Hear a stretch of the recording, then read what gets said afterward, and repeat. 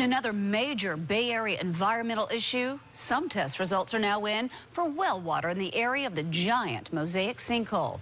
Mosaic is providing bottled water for homeowners in that specific area.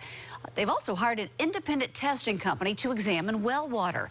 And the first round of results, they came back today. News Channel 8's Jeff Patterson joins us now live from Eagle 8 HD above that sinkhole. Jeff. Yeah, good evening, Jen. Since 8 on your side first broke this story about this massive sinkhole, people who live near here on well water have been concerned. Today, some of them were notified about their test results. As the crow flies, Courtney Tinsley and her family live less than 3 miles from the Mosaic plant with the giant sinkhole. They depend on well water every day. We cook with it and bake with it, whatever it's needed for, so it's just kind of scary. The family is now only using bottled water provided by Mosaic, but they are worried about the future. So what is it doing if it is here, and what's going to happen if it is here? What will they do to help us? Mosaic has now hired an independent testing company to examine well water in the area. In this case, we're looking for a fingerprint that would be indicative of Mosaic's water. The fingerprint of water would include high levels of sodium, sulfate, and acidic content, and even show radioactivity if it is from the Mosaic plant.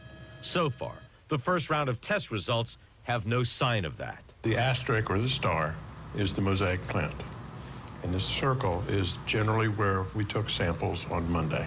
The water samples are then sent to another independent testing company. But Gary Ubelauer acknowledged it could take months or years for the contamination to show up. The water may not be there today, but it could be there in 6 months.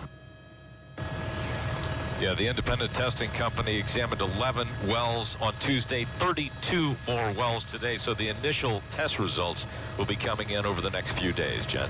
Jeff, there are a lot of wells in Polk County. What about everybody who lives there? Are they all having their wells tested? If they call Mosaic and they live in the area, their well water can be tested. But here's something very interesting we found out today, Jen.